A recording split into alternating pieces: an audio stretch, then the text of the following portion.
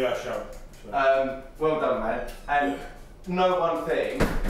If you saw what I wrote down on the pieces of paper, we'd already discussed how I was going to get in your head. I genuinely want you to go out there and I want you to win. But you did get in my head, you did get me. No, good.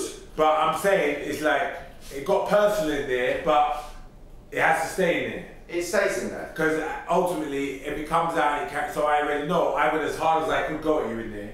But I know when you come out, you got to leave it. It stays in there, man. Don't worry about that, mate. I told you, I was saying that because I was trying to get in your head. No other reason. No, I know, that was part of the game, I know.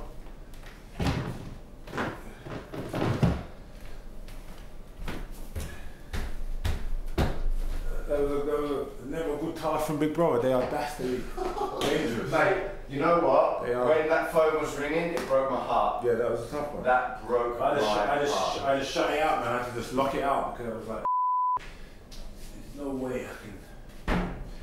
I thought about it more afterwards when I was thinking about it. It hurt me more afterwards, in the aftermath when I was thinking about it. Just run for so long.